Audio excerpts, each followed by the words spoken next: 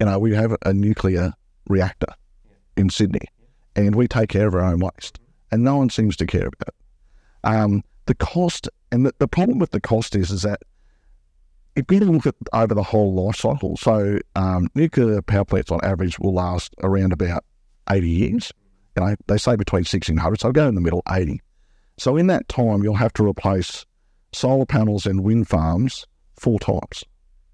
So when you're doing the costing, you go, okay, this is how much a nuclear power plant costs. Okay, now you amortise that over 80 years. And then you go, okay, this is how much a wind farm costs now.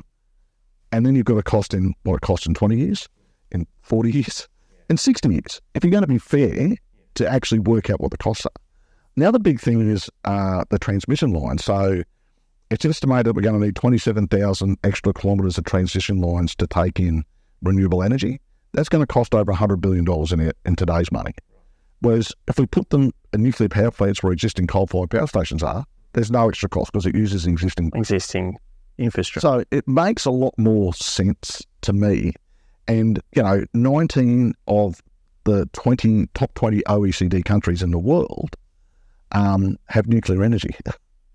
So to me, that says something. It says this works.